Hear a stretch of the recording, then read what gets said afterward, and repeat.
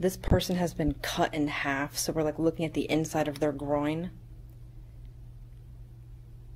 This is our common iliac artery, and we can see it splitting. This is the external iliac artery, and this is the internal iliac artery. Once the external iliac passes out onto the leg, it is now the femoral artery. So off of the femoral artery, this is the lateral circumflex artery, and this is the deep femoral artery. It's a little bit hard to tell from this model, but the lateral circumflex is coming off of the deep femoral. So going back to the femoral, it passes down the medial aspect of your leg.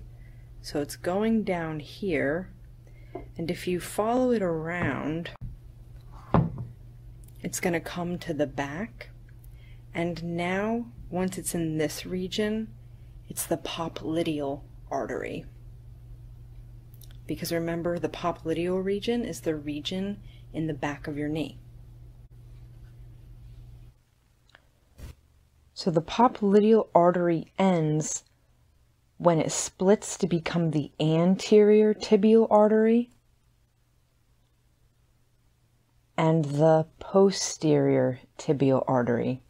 Now the posterior tibial artery has this branch coming off of it, which is the fibular artery, because that is pointing laterally towards your fibula. And as it continues on to the bottom of your foot, it's going to turn into the medial and lateral plantar arches, which you can learn more about if you look at my foot video.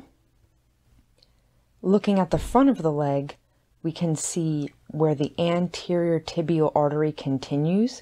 So it would be under the extensor digitorum longus, and it continues down onto the foot where it becomes the dorsalis pedis.